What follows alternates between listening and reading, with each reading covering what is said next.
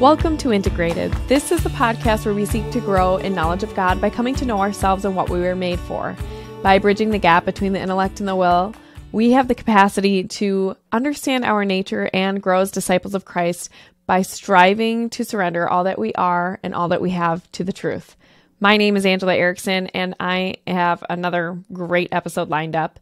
I interviewed Francis Beckwith. He is a doctor of philosophy over at Baylor University to talk about Roe versus Wade, abortion, and kind of the implications for that on a larger scale when we look at other issues in our culture today. It was a really, really great interview, but there were some technical issues. And so I really want to thank Dr. Beckwith for his patience, because actually most of the issues happened before we started recording, thank God. It was a struggle bus that day, and I have some ideas on what that might have been, and I'm hoping to have that remedied in the future. But Dr. Beckwith, if you are listening, thank you so much for your patience and persistence as we kind of worked our way through the interview. There are two instances in which either my audio dropped and I had to come back on, or like I had to zip off. And so like, I can't remember exactly what happened. I want to say that when I edited it, you can't tell, hopefully, but there were moments when my audio dropped and I had to come back on. I think there are two moments you'll see where we just kind of like jump in the images. If you are watching this on YouTube, you probably won't really notice if you're listening in the podcast. So anyway, I just wanted to make note of that. There was also a slight delay, and I'm not sure what exactly was the cause of that, but hopefully that won't be too much of an issue. If it is, I might have to change recording platforms, but I wanted to throw that out there so that you're not surprised when you're listening to it, but it shouldn't really be that bad. Anyway, I really enjoyed this interview, and I wish that we could have even gone further into some of these other issues that we discussed. I mean, we even spent a fair amount of time talking about adoption and surrogacy, which I don't think gets enough discourse today because we're really afraid of offending people. So, and another thing that I wanted to note too is that we do talk about we try to address the philosophy of the pro-life position. And I love that he is friends with pro-choice or pro-abortion philosophers. And some of you might not agree with that. I think we like our echo chambers today. And I'm definitely somebody who thinks that iron sharpens iron. And I think it speaks a lot also to Dr. Beckwith's character, that he can maintain friendships with people that he disagrees with and who criticizes his work, and he likewise criticizes their work, and they can still be friends. And I think it's a good model for us to have. That's not to say that we don't want philosophers who are pro-choice to change their mind and support life and defend life. But I do think it speaks a lot to his character, and I think it's something that we all should strive for. And lastly, I also wanted to know another thing of patience. Dr. Beckwith was super kind when I misspoke and said that his book is, I think I said it was called A Defense for Life or something. And I think I was putting together a book by Scott Klusendorf and mixing the titles with his. Anyway, again, the book that you are going to want to buy after you listen to this interview is Defending Life, A Moral and Legal Case Against Abortion Choice. So wanted to get that out there. Make sure you get it on your to-buy list. And I hope that you enjoy this interview. If you have not subscribed to Integrated with Angela Erickson, please do. Find me on whatever platform you want to. Make sure you subscribe, hit like, share, and check out my YouTube channel too. I'm going to be putting more content on there shortly, and I have some great ideas, but I'd also love to know from you what you would like to see.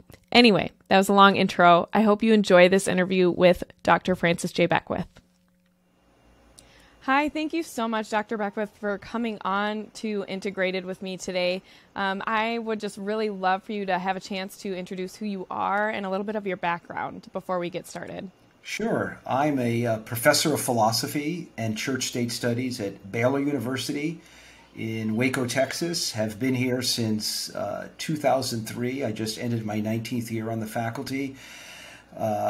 My background is in philosophy. I grew up in Las Vegas, Nevada, and went to undergraduate school there at University of Nevada, and then went on to graduate school at Fordham University in New York City, where I studied mostly philosophy of religion. I was interested in questions of faith and reason and how best to think about those issues. And then 11 years after earning my PhD, I went to law school at Washington University in St. Louis, where I studied law. And since 2003 have, as I've already mentioned, have been at Baylor, and I write in areas and teach in areas concerning applied ethics, philosophy of religion, and political philosophy. Excellent. Yeah, I actually first came into contact with your work back early in my pro-life activist days when I started to really dive into apologetics. And the book of yours that I encountered, I still have it, it's called A Defense for Life. And I would love for you, first of all, thank you so much for writing this book, because it's one thing I love about your writing is it's very accessible. And sometimes it's really hard to find when you talk to individuals who are into philosophy or even theology. It's not very accessible for the average intellect, I guess you could say, like mine. But I really do appreciate you talk about the moral and legal case for abortion choice. And obviously this is a hot topic right now with the Supreme Court decision having been leaked. And I just it's kind of frustrating. I mean, you just came back on Twitter. I don't know if you regret it yet or not. Yeah. But, there's a lot of misconceptions on every side of this issue, right? Like, a lot of people think they know what they're talking about when it comes to Roe. But the sad reality is that even if you think you know about the decision and the history of the decision, everything, the truth is you probably don't. And so I wanted to have you on today to talk a little bit more about Roe as a legal case, whether or not, we could dive into the history a little bit and then move into some apologetics and talk about its further implications down the road and in our culture in general. So, Sure. As we talk about Roe, could you maybe just describe an outline for the case for people who aren't familiar with what Roe versus Wade actually is? Yeah, so Roe v. Wade was a case involving a Texas statute. It was a law in Texas, which was similar to laws in virtually every state in 1971. When I think the case actually begins in 1970 in the state of Texas, and eventually is decided by the Supreme Court in January of 1973. But it begins with a challenge to Texas's statute, which prohibited abortion except for in cases of life of the mother. It actually did not allow it for rape and incest, or even severe fetal deformity. And the case is brought by a woman named Norma McCorvey. Her pseudonym was Jane Roe.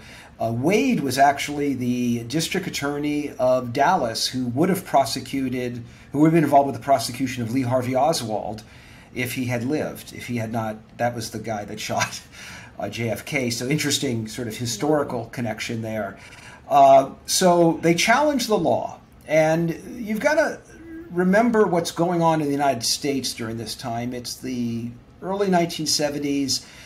In the early 60s, there was a push by the American Medical Association, the American Legal Institute, to liberalize America's abortion laws.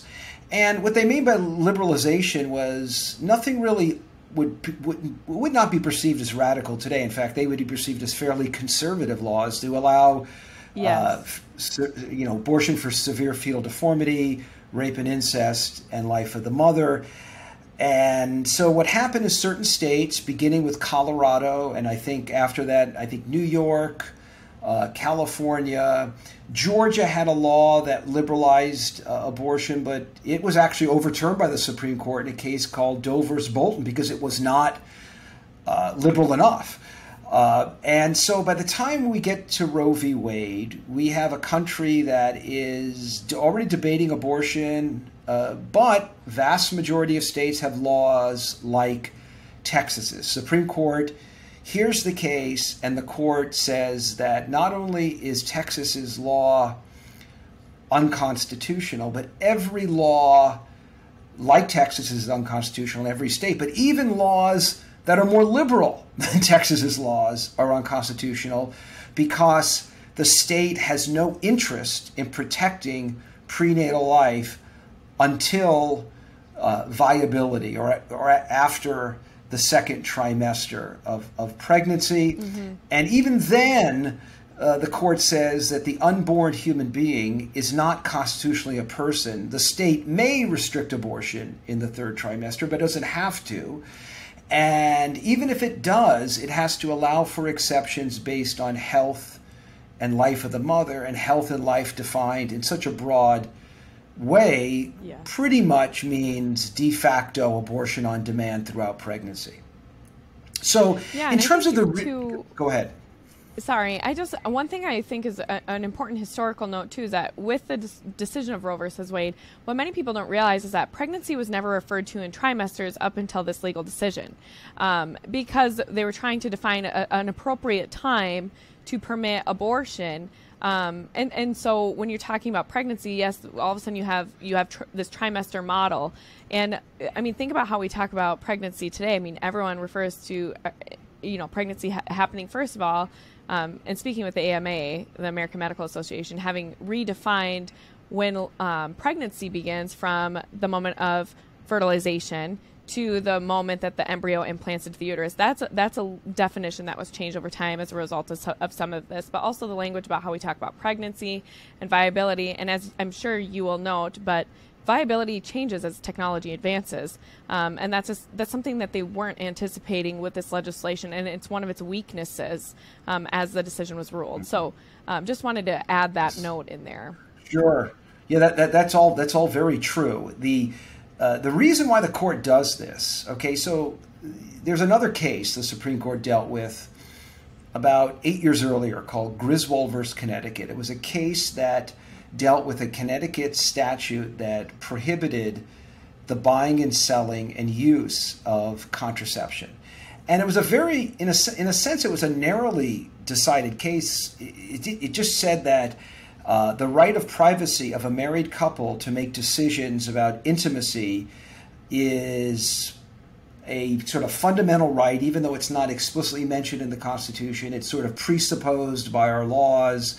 And so the court, affirms this right of privacy in order to ground right to contraceptive use. Well, Roe v. Wade poses, or abortion poses a different problem than contraception, right? Because contraception, meaning to prevent conception, simply involves two individuals who choose to use methods that prevent the woman from getting pregnant. Whereas in abortion, you have a third party. You have a fetus, an embryo. And so the court has to deal with this question. So how do you deal with the presence of the embryo? I mean, if you want to ground the right to abortion in the right of privacy, that's a bit of a stretch if you have a third party. And in addition to that, you also, it's not really private, right? You go to a hospital, the procedure is oftentimes performed by doctors and nurses that you'd never met before. Right, so it's weird to call it privacy. I mean, that in itself impact the whole community. That's correct. I mean, in a broader sense, right? Because it tells us something about who we are, right? So when the government says that unborn human beings are not part of the human community, they're saying that when I was an embryo, I wasn't part of the human community, right? It's not simply affirming the right of somebody to act so that they're able to survive or defend themselves. It is making a claim about the nature of all of us. And so the idea that you can sort of have a neutral abortion law in the sense that it doesn't tell us anything about the deep meaning of life is I think, a kind of conceit of the modern world. That the idea that we can sort of do these things without having any impact or effect upon the way we think about other people. So the Roe. Let me tell you how the reasoning went. So you got this problem, right? You got the embryo. What do you do with the embryo? Well, the court also had to deal with the fact that every state in the Union, up until the mid-60s, prohibited abortion. And in the 19th century, when the 14th Amendment was passed, I think 2/3 of the states, if not more, had laws that prohibited abortion. And the argument the court made was that the woman's liberty to have an abortion is grounded in the 14th Amendment, the portion of it that says life, liberty, and property shall not be taken without due process of law. So what do you do with that? Well, Justice Blackmun wrote the majority, gave a couple of arguments. One was, well, those 19th century abortion laws were just there to protect women from dangerous operations. They weren't there to protect unborn human beings. Now that abortions are generally safe, there's no need to have the law. And besides, before those statutes were written, in the common law, that is the law that we inherited from England, from its courts, women generally had a right to terminate their pregnancy. All of that is completely false. And one of the things that Justice Alito does, I think, masterfully in his leaked opinion is to show that that reasoning is completely fallacious, that it's based on bad historical arguments, that the literature over the past 45 years or so that has been critical of Roe, even written by people that are supportive of abortion rights, are kind of embarrassed by this, right? I mean, they realize that this is just not grounded historically. And then the other argument that he dealt with was Texas's argument. So the state of Texas says, okay, we believe that by passing this law, we are actually abiding by Congress's command to us to protect all persons under our jurisdiction as told to us by the 14th Amendment. And so we think that fetuses are persons, and this law is to protect them according to the 14th Amendment. And Blackmun says, oh, and by the way, Texas appeals to this wonderful amicus brief that was put together by a group of pro-life physicians in which they go over the facts of fetal development, the humanity of the unborn. So Blackmun says, I am conversant with the well-known facts of human development, but since experts disagree about when life begins, the court at this moment in the history of human knowledge is not in this position to speculate or something along those lines. And so that's it. I mean, so basically it was a kind of hand wave, right? And it turns out that second argument is so incredibly weak in this regard. So imagine if somebody were to tell you that they're going to act in a way that will put in danger other people, but there's a chance, but they have a right to do it because no one knows whether there are people really there. That is to say, if they were to act negligently, right, you don't suppose you get in your car. Yeah. That's right. Yeah, they go hunting with a blind, they go hunting with a blindfold and they say, I have a right to shoot because it's a 50-50 chance that there are people there. I mean, you would think, well, actually, your right to shoot is actually undermined by your agnosticism. So the way I put it in the book Defending Life is that if the absence of our knowledge of when life begins means abortion is justified, well, you can take it the inverse and conclude that we don't know when the right to abortion begins either, right? Because he says in his opinion that if Texas could show that under the 14th Amendment the fetus is a person, then there is no right to abortion. Well, if the right to abortion is grounded in a claim that is doubtful, or if Texas's claim of fetal personhood is doubtful, and its entire case hinges on that, well, wouldn't it stand to reason that the right to abortion is equally doubtful? Right? I mean, it's just bad reasoning, and that's one of the great things about Justice Alito's draft is that for the first time in my lifetime, I've read a Supreme Court justice actually directly tackling those arguments. I mean, there are numerous other cases where there are justices in dissent who say, yeah, we'd love to overturn Roe v. Wade, but we don't have the votes. But they never kind of go after Roe. And to read Alito doing it and to rely on literature that many of us have been conversant with for decades is absolutely astonishing. Yeah, I'm sure that would be extraordinarily edifying. And as you said, I mean, even those who are pro-abortion have definitely looked at this case and said this was really poorly decided. It's a weak decision, which I think is part of why there has been fear for a very long time that Roe would be overturned, right? Like the people on the left have been screeching about this being overturned by conservatives for a very long time. And now it's finally here. The moment is finally here. And you know, as we're talking about this, we're talking about the obvious, verifiable fact that it is a human at conception. Like you aren't physically capable of creating anything other than a biological human when you reproduce as a human being. And so then the question often is kind of the goalposts move, right? Instead of talking about whether or not we're discussing a biological human, we often move to this discussion of this philosophical question of what makes a human a person worthy of value and innate dignity. And so, you know, that's a big portion of your book. And I would love for you to talk about, you know, even some of the best pro-choice, pro-abortion philosophers, what their positions are, because I think, too, a lot of people are somewhat familiar or have talked to people who are pro-abortion, and they're more moderate in their approach, really, truly believing that, you know, it should only be reserved for those who are facing the three-legged stool of fetal anomaly, life of the mother, and fetal or what was it? Life of the mother, fetal anomaly, rape and incest. Cases of rape and incest. Yep. Yeah.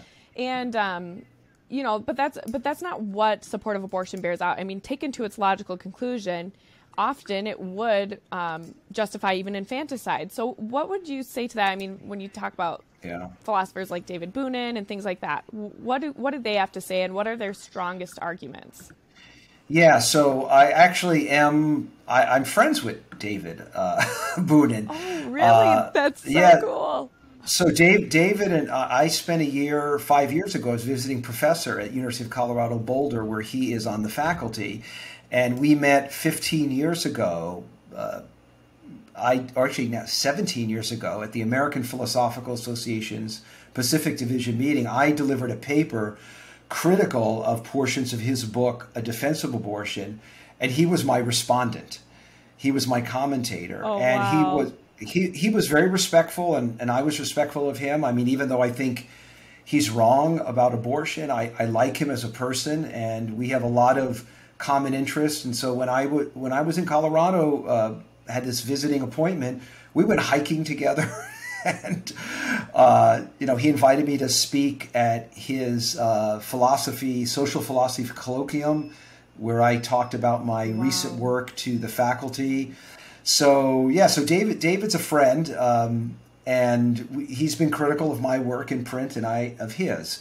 But David holds his position. He's got a couple of different arguments, but what I want to do is kind of give a general overview of the types of arguments that philosophers give. So Boonin is well known for an argument that he takes from Judith Jarvis Thomson. So Judith Jarvis Thomson was a philosopher at MIT who, in a famous 1971 article called A Defense of Abortion, concedes for the sake of argument the pro-life position that the fetus is a person. And she says, even if the fetus is a person, it doesn't necessarily mean that abortion is not justified. And she gives us certain kind of thought experiments to help figure out what she means. She said one of them is a famous, there's actually several of them are kind of quasi-famous in philosophy, and one of them is actually well-known sort of among those that follow this debate outside of philosophy. The one that she uses that most people are aware of is the case of the unconscious violinist. So you arrive at a Society of Music Lovers party. Unbeknownst to you, you are knocked out and taken to this secret hospital room where you are hooked up to a unconscious violinist. You know, there's a kind of tube that's connected to you, and there's a contraption in the middle, and the same as of the violinist. And you wake up, and the doctor tells you, look, this violinist needs your kidneys for 9 months, We've scanned the entire world, and we've discovered that you are the only person on earth that has the right blood type to help this violinist. Don't worry, all you have to do is be hooked up for 9 months.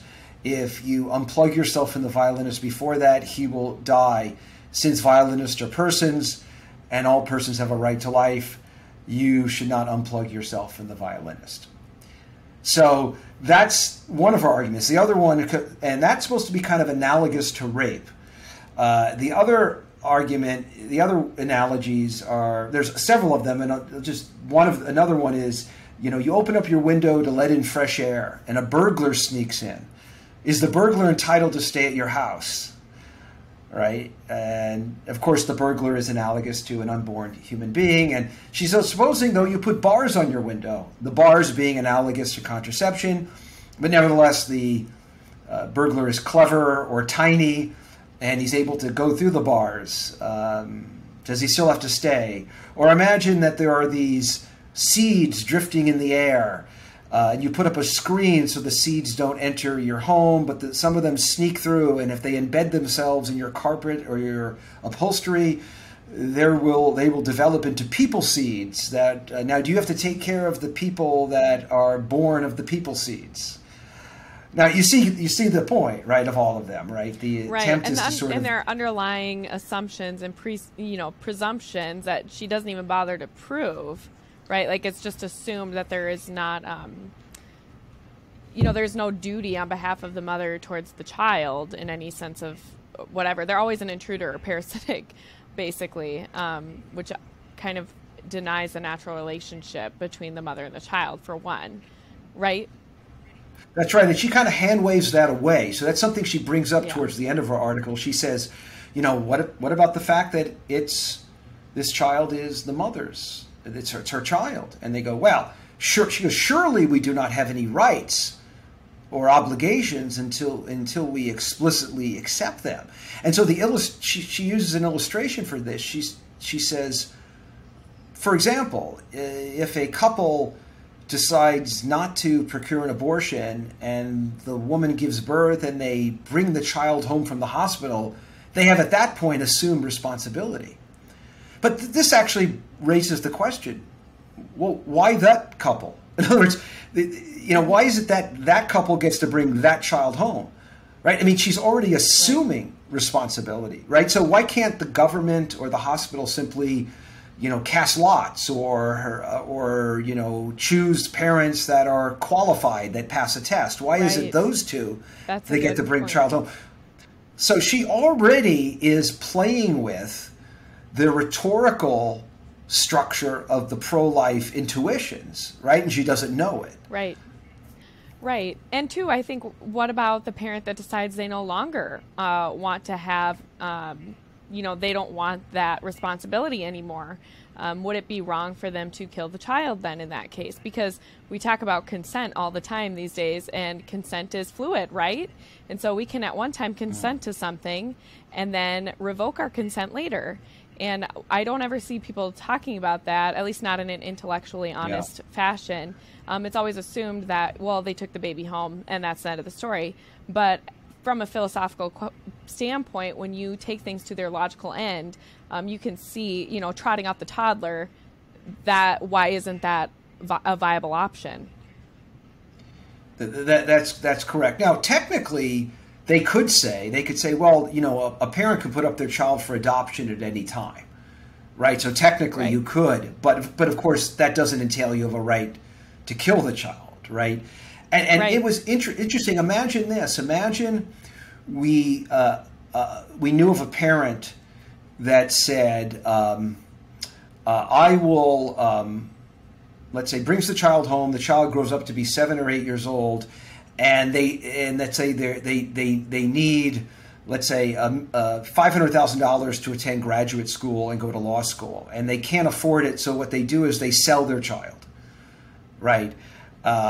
And what precisely would be wrong with that, right? I mean, under the sort of modern liberal contractual way that we look at relationships, right? Now, most people, I think virtually everyone, would recoil in horror of that. Or supposing somebody that lost a child as a gambling bet right? Like, okay, I'm going to bet on Yes. what collateral you can put up for the Patriots? Well, my 8-year-old, right? I mean, you would Right. think that Right. was dehumanizing, right? And yet, if somebody, what if I said, well, yeah, but this other couple, they've got a lot more money and they're more educated and they can probably treat my kid better. I mean, we think, I think intuitively and correctly, that there is a special relationship, that the idea that that mere physical goods are an adequate justification to put your child up for sale seems to Right. just be weird.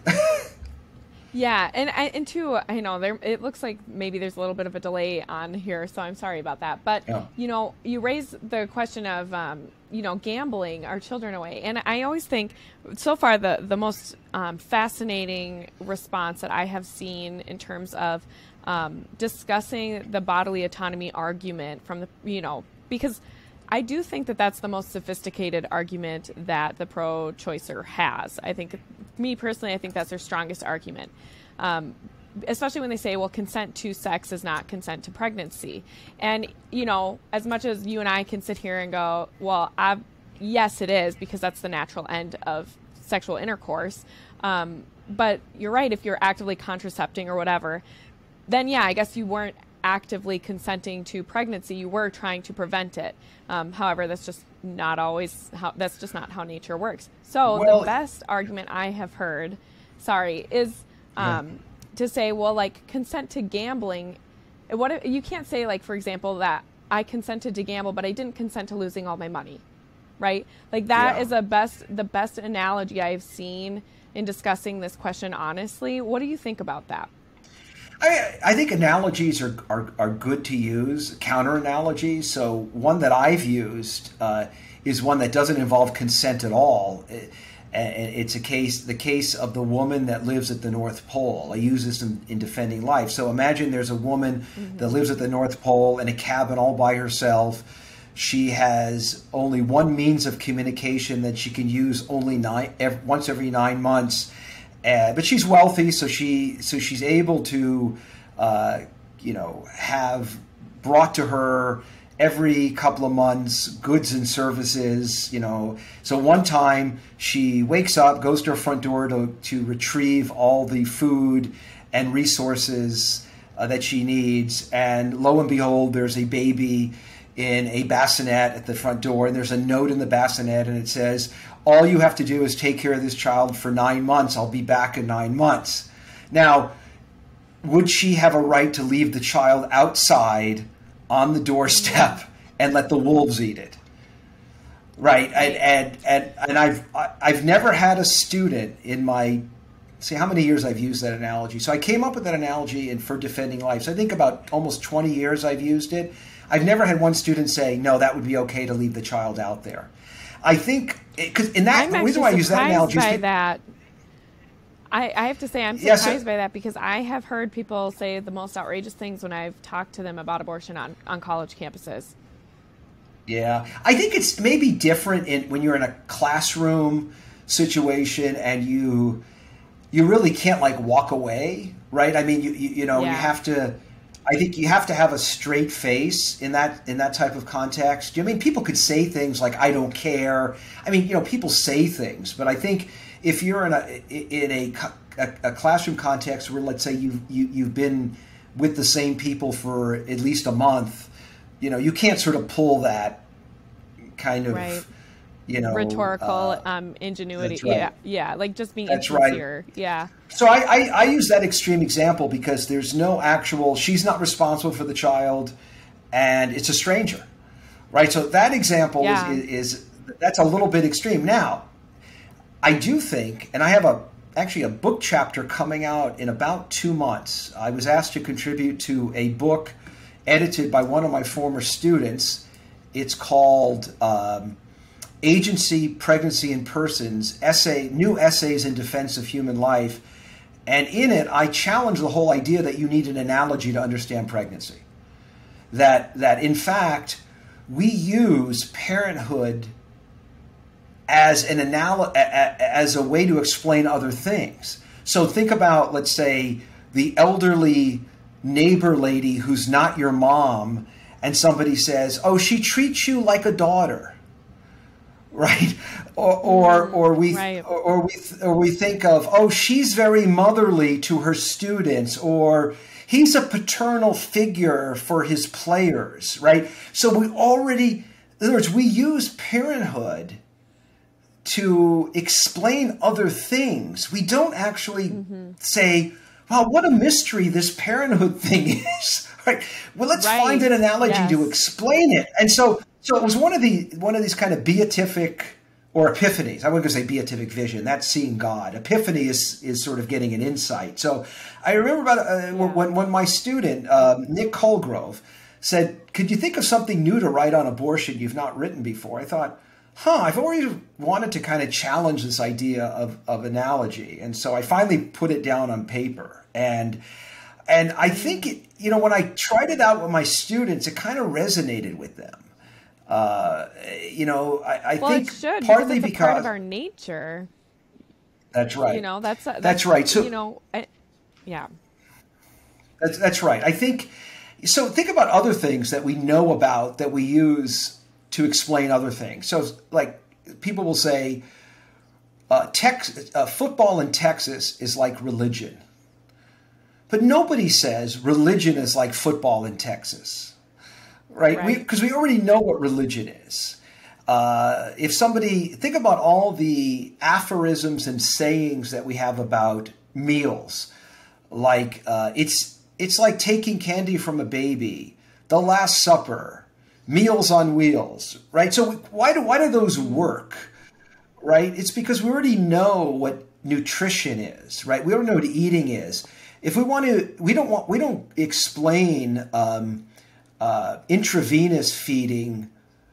Somebody says to you, "Oh, what's eating like?" "Oh, it's like intravenous, except for you're using the esophagus and mouth."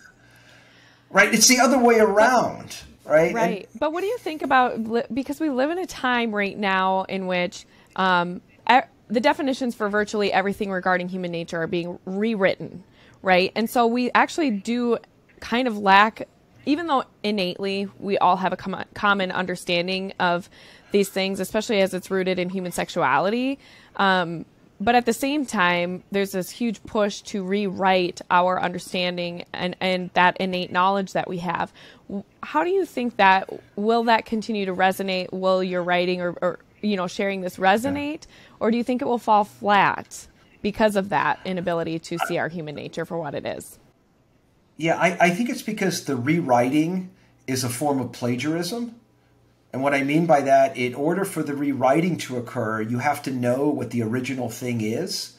So think, for example, of the ways in which, and I didn't intend to get into this issue, but some of the debates about transgenderism, right? When you hear, and I don't claim to be an expert in this area, but I'm just relying on what I've read in the popular press and the little academic material that I've encountered.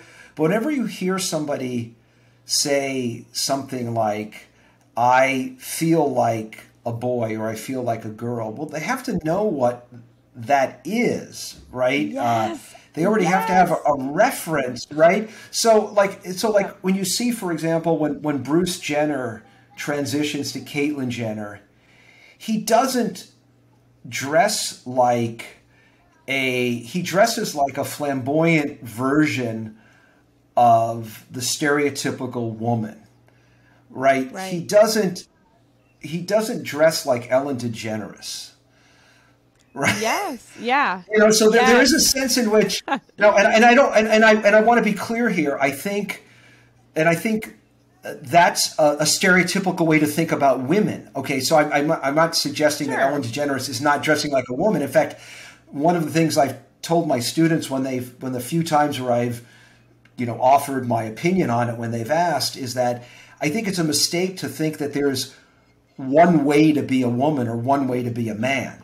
So if, let's say, there's a young man that happens to like things that we associate with women, we shouldn't say, well, you must really be a woman. It may be that you actually are a man that is drawn to things that we tend to associate with femininity, but are things that men have been good at as well. Right. So, imagine, when I was in high school, I was a sports guy. I played basketball and ran track and cross country, but I also liked poetry and Broadway musicals. Right. Does that make me, and so girls tended to like that more than boys did, at least in high school. Now that made it easier for me to date girls, right? Because I could, but that was just, but I think it's a mistake for us to kind of stereotype those gender roles. So, but getting back to the fact that we actually struggle with this and the fact that we think about it in these terms means we do have a kind of baseline or foundation, right? We do have kind of general understandings of how men and women are. And that's why certain types of humor work, right? So, yes. So I said, when I get together sometimes with my male friends who are married and we talk about our wives, like once in a while, one of my friends say, I think we're married to the same person. Right. Yeah. So because there are commonalities. Yeah. Right. So kind of along the lines of like understanding the nature of the human person and the dignity that we have, what is the strongest argument that you have for kind of addressing that to somebody who's more atheistic or agnostic in their understanding of God, right? We always want to, I don't know, people always want to fight this battle more on a secular level. But at the end of the day, it's kind of hard to, because we are endowed with dignity, right? Otherwise, we're just like all the other animals. If we didn't have this intellect and will, we can all understand that there's something distinct and unique about being human. So what is it for you? Like, what do you think is the strongest argument to combat things like, bodily autonomy and just addressing in general our I think there's a different ways to think about this question. So one, you can appeal initially to the biological facts of human development. We know a lot about how human beings develop. Human beings begin as early at conception, when sperm and ovum unite. You have a zygote that is its own individual organism, and from that point forward, all you have is sort of the unfolding of the nature that is present at the very beginning. And people who defend abortion rights, at least in the philosophical literature, do not deny that. Now, there are a few people that quibble about the first 14 days because during the first 14 days there's a possibility of twinning. But let's set that question aside. So let's assume, for the sake of argument, there's no twinning controversy. And let's just say after 14 days, okay, after conception, you have an individual living human organism. Now, in my book, I defend personhood from the very beginning, but we'll just ignore the 14 days issue. And besides, most women don't discover that they're pregnant until long after that. So What you have is an individual living organism of the human species who develops and unfolds a nature that is present from the beginning, and that certain powers and perfections and attributes develop in ways that we're all very familiar with, right? Even after birth, right? Child is born, it doesn't immediately speak. It eventually achieves a kind of self-awareness. It's able to engage in complex thinking. It's able to make judgments. It takes maybe 2 or 3 years for that.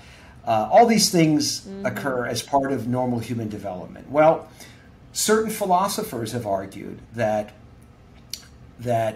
yes, it is a human being from the moment of conception or maybe 14 days after, but it's not a person until it can manifest certain characteristics. These characteristics are things like the ability to communicate, have a self-concept, think rationally, problem solve, have an idea of one's right to life, things of this sort. So I think the problem with that view is that at bottom it confuses being a person with functioning as a person. So let me give you some sort of counterexamples. So one is that when you're asleep or unconscious or temporarily comatose, you exhibit none of those personhood characteristics. Now, someone could say, well, but you did in the past, right? My question is, well, why does the past necessarily matter? I mean, imagine you had twins who, we'll call them Tony and Tina. Let's say Tony was born in a coma and Tina was born in a coma. They each, let's say, survive and develop, and the doctor tells you, look, Tina's going to come out of the coma. Tony will stay in it until he's 5 years old. And so Tina comes out of the coma for a minute. And during that minute, she exhibits those personhood characteristics and then drops back into the coma again.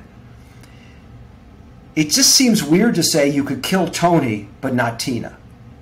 That is, the only difference is that she had, for a minute, exhibited these person-giving characteristics.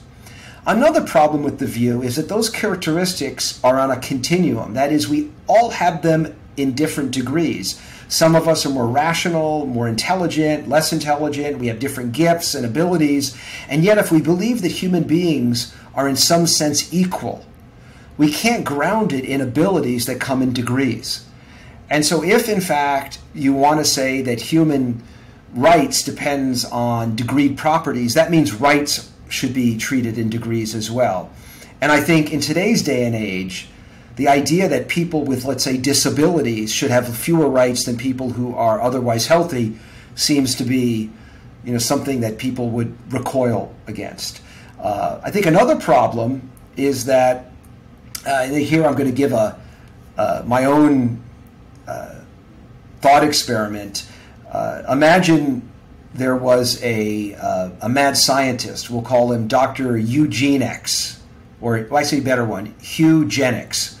Dr. Eugenics is a mad scientist, and in his laboratory, he creates embryos through in vitro fertilization, and then at a certain point in development, stops the neural tube from developing so that he could harvest the organs of these children when they get larger. The reason why stopping the neural tube is important is that for him is that if you do that, then higher brain functions never rise, and then the child never becomes, quote unquote, a person. Now imagine, though, a group of pro-life radicals breaks into the laboratory, takes all those embryos to another laboratory where a group of pro-life scientists heals those developing embryos, and then they are subsequently planted in wombs, and they are then born and are adopted by loving families. Was justice done in that case? If you believe justice is done in that case, that means that you believe that even before human beings function as human beings, they are in fact persons. So that's, I think, that's a way to think about the personhood question. That what makes us persons is not how we behave or how we act. It's what we are.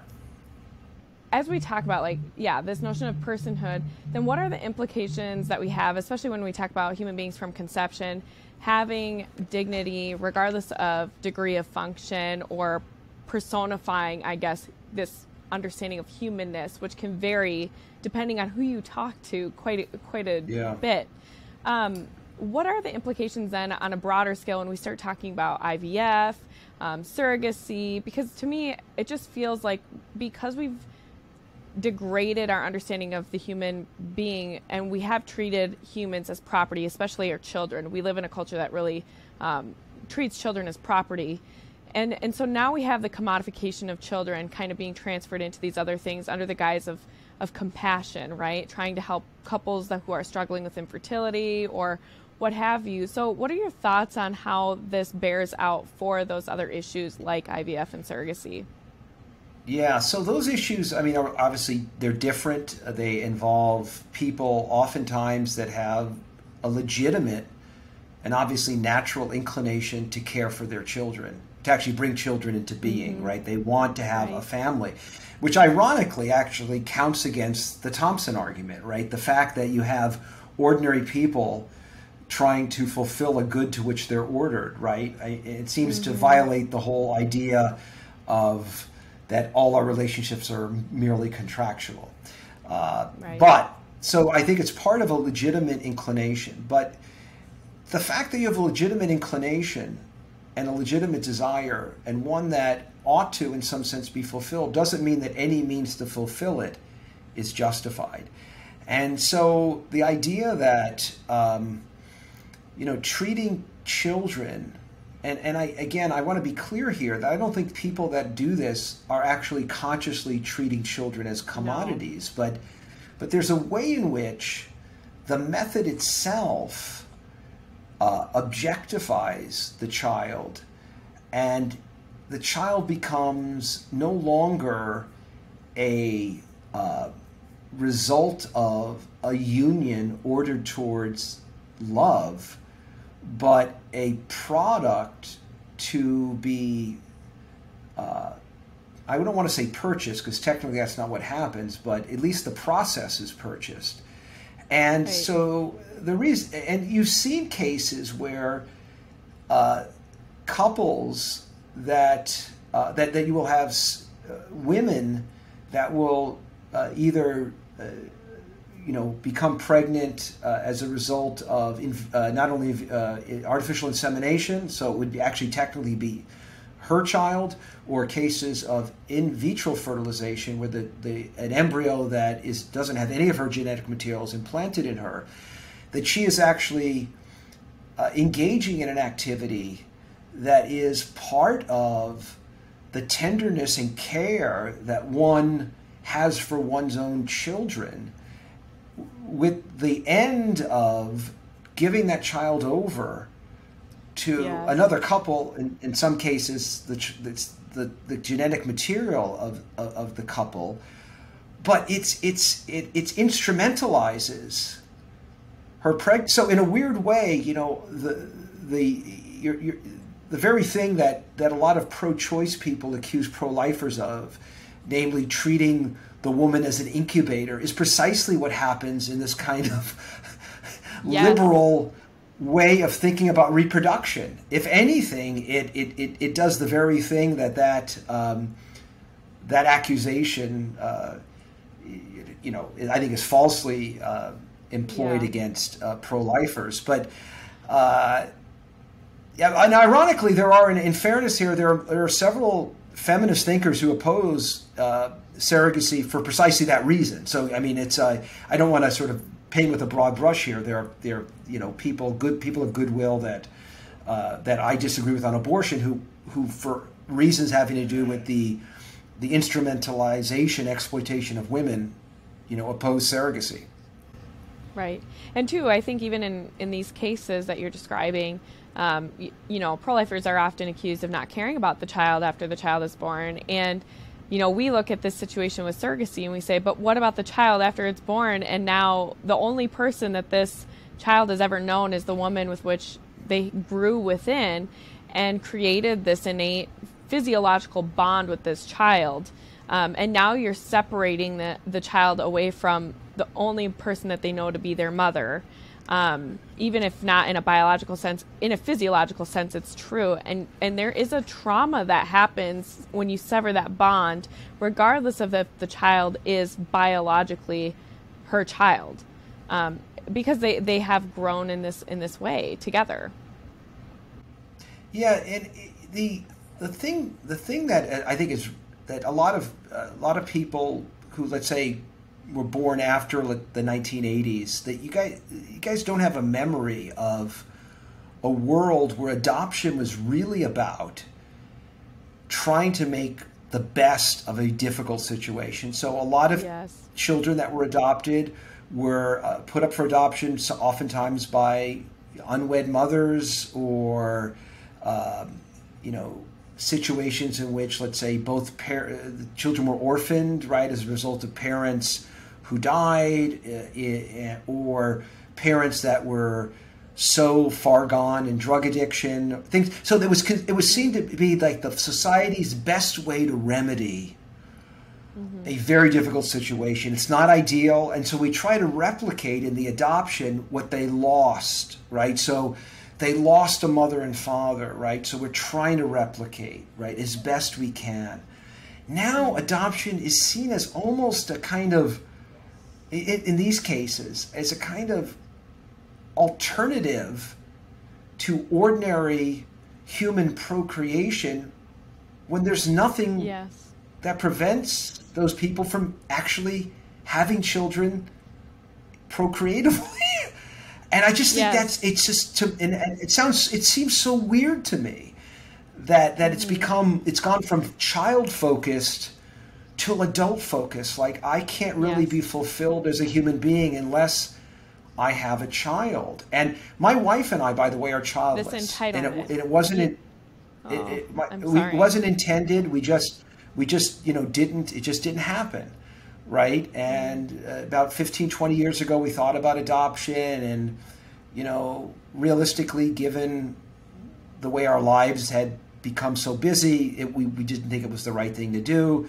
But we sometimes when I have students over, or my wife and I go to a Baylor event and we see young students, and or let's say a couple of grad students, we'll either lean over to each other and say, she seems like she could have been our daughter, just because of personality or things like that. So yeah, I understand that desire, that people longing. Have, and that longing, but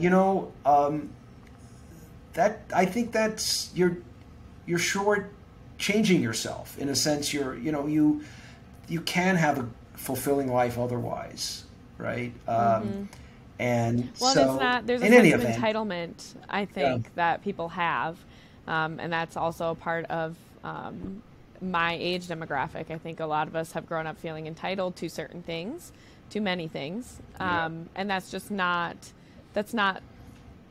the case. And I think too, at an age when we're trying to work around everything and be our own gods, then that's kind of a natural thing to do there as well, is to be our own gods and make those things happen. Whereas previously people would wrestle with those things and use those types of losses or things in their own lives for the good, instead of sensing that they were entitled to it.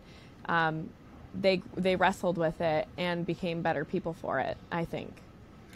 We also live in a world, and I think, Angela, you're right about all those things. I want to add to that, though, the fact that in the past, families were less fragmented.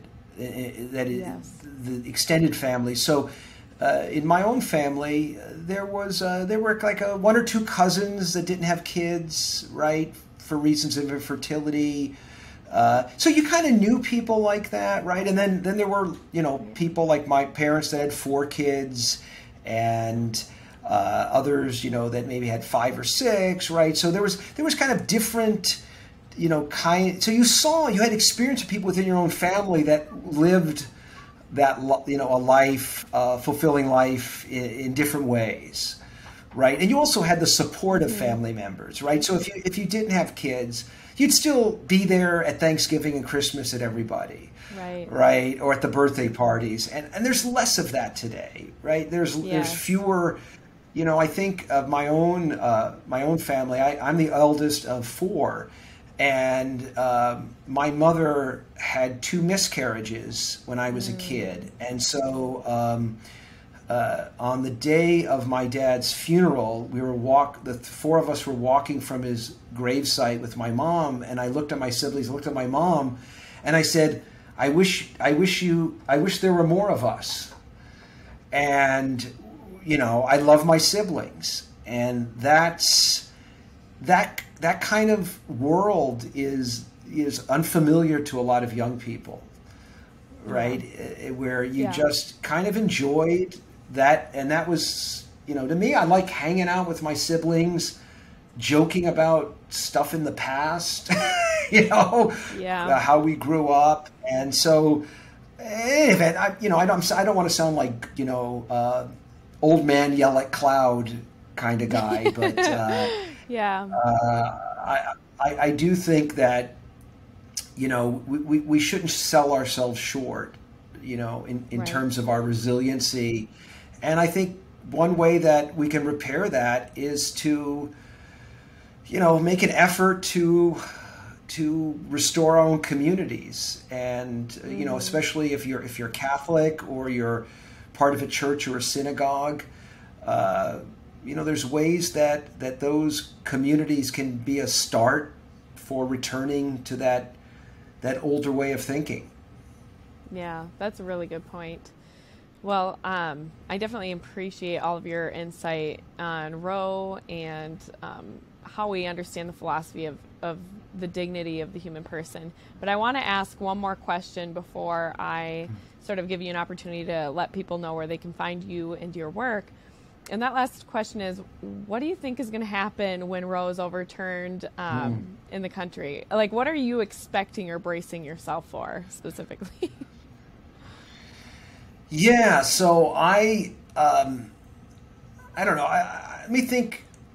I've been thinking about this. So I think it'll be interesting to see.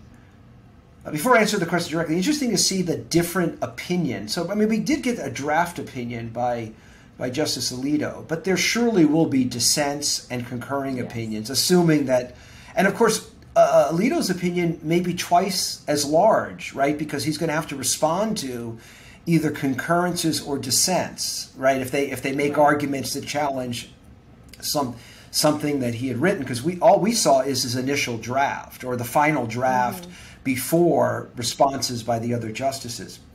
So I think legally, I think Roe and Casey will both be overturned. I think in terms of our politics, I think that there will be huge marches in the streets. I think that every community that has a capital or a downtown area with a city hall will have protests. I don't think that. So that's immediately. I think that's what's going to happen, and I wouldn't be surprised, given what little we've seen so far, even though it's not been a lot, that crisis pregnancy centers and churches that clearly identify themselves as pro-life, I think, will be defaced, and I think that there will be violence. I think if think about it, if you have been indoctrinated to believe two things. If you believe that people that are oppressed can't do wrong, and you believe you're oppressed, if you think, for example, that Roe v. Wade being overturned makes you oppressed, that means that you will, at least consciously or subconsciously, believe that you have a license to destroy property and other human beings. So I think some people will. Now, I want to be fair here. I think there are people that will oppose this overturning who I think will not do. Lots of people will not do that. Right. Friends of mine who I think are decent people will not do that. But I do think in terms of the kind of radical activist class, I think you will see some of that. I think long term, I think within a couple of weeks we'll have legislatures, depending on the state, blue and red states, passing legislation that will either restrict abortion significantly or liberalize it even further than Roe. And I think we've seen that already in California and New York ahead of the schedule. I think by the time we hit the November 2022 election, it will all be forgotten. I actually think that and the reason why I think that is I've seen what happened in Texas. Texas passed what is called a heartbeat law, and there was a lot of hoopla when it was first passed last year, and then when it became effective in September, and nothing's really, and people just have moved on. And so I do think part of the reason for that is that we live in a culture, because of social media and the fact that the way that overturning Roe will affect different states differently, I don't think it will have any effect on the 2022 election in terms of get out the vote. I think if it does have an effect, it will have effect on both sides, and they'll cancel each other out. Thank you for sharing with us your insight on what, and it'll be interesting to see if what you are preparing for kind of bears out. That's kind of what I think will happen too. But where can listeners find you and your work? Yeah, so I have a website, francisbeckwith.com. That's FrancisBeckwith.com, and it has lots of my articles, both popular and academic, and links to my books on Amazon and publishers, and a little bio and things of that sort. Excellent. Thanks for coming on today, Dr. Beckwith, and hopefully maybe someday you'll come back on. That'd be great, Angela. Thank you for having me. God bless you. If you enjoyed this episode of Integrated, please like and subscribe here on YouTube and your favorite podcasting platform. Integrated with Angela Erickson is on Apple Podcasts, Spotify, Google Podcasts, and more. Check the description box for how you can connect with me on social media, and if you are so inclined, prayerfully consider supporting Integrated on Patreon to help offset the cost of production. Thank you for listening. Don't forget to live life integrated. God bless you.